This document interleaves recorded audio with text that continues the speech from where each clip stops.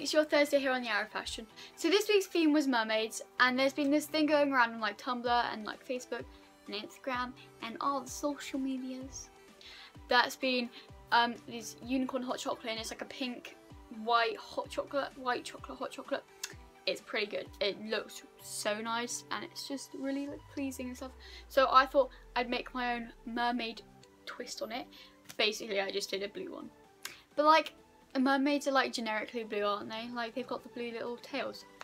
So yeah, here's how you're gonna make these if you want to make it. So you're going to want to start by making a bain-marie, which is essentially just a pan with boiling water with a bowl on the top. And you're going to use this to melt about 4, 5, 6, depending on how big your chocolate is, a few pieces of white chocolate, milk chocolate, whatever you're going for.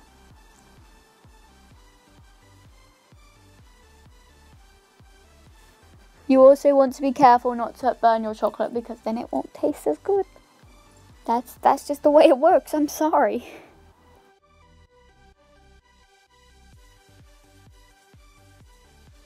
And once that's all melted, you don't actually have to do this, but I personally, what I was going for was to try and get scales along the edge of my glass, but it didn't really work. So I ended up just trying to like drizzle it along the sides. It worked a little bit. It looked quite cool, and like it failed, but like it's alright because it looks like it was meant to, even though it wasn't.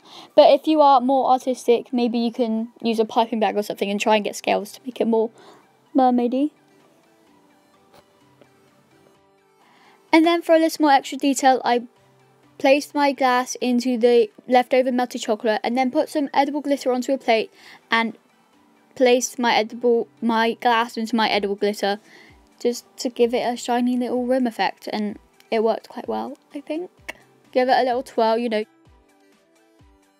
And then I put that in the fridge for about 20 minutes, because you can skip the fridge, but the white chocolate probably won't stay on the edge of the glass as long, or mug or whatever.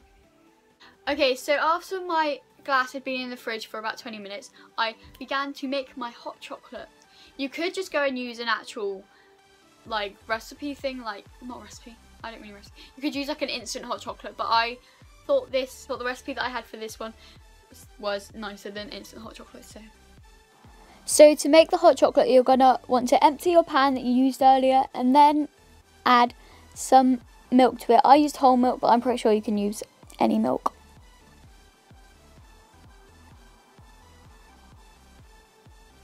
You also want to make sure you only let it simmer. You don't want to let it burn, because then it will go all gross. Then add a 1/4 teaspoon of vanilla essence, extract, whatever you want to call it. I added 4 pieces of chocolate, but this was also quite sweet, so you might want to add a bit less. Then I added my blue food colouring to make it mermaidy. Then I went ahead and poured the hot chocolate into my glass. You might want to be careful with this if you are using glass though, because if the temperature change is too much, then the glass could shatter / explode, and you don't want that, so be careful. Well, this is the fun bit.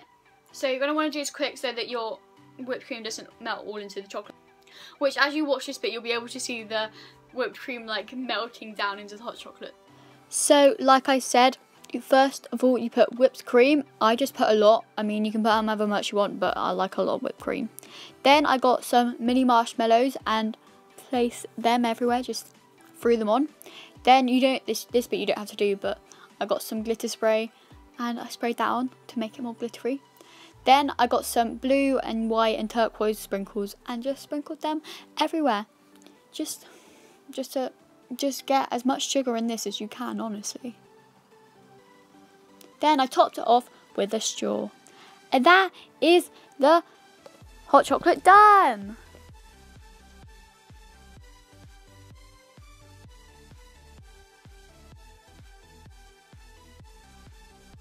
That's it for today's video, guys. I hope you enjoyed it.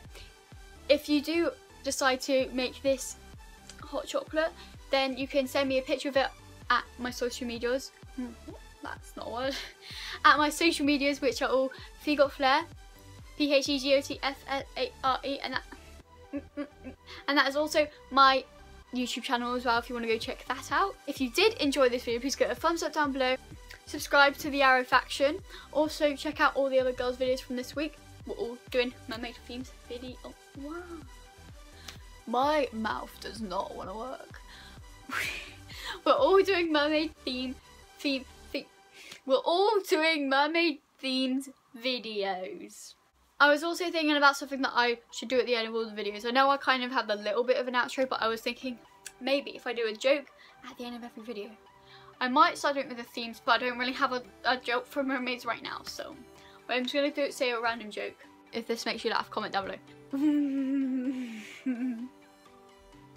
What does a pepper do when it's angry? I'm like a little whistle. I guess jalapeno face. Like a jalapeno pepper. Ah! Oh, I love it. Like all up in your face, like jalapeno face. Ah! If you have any jokes that you think are funny, please comment them down below and maybe I'll include them in next week's video. Thank you so much for watching and don't forget to remember to celebrate life. Bye!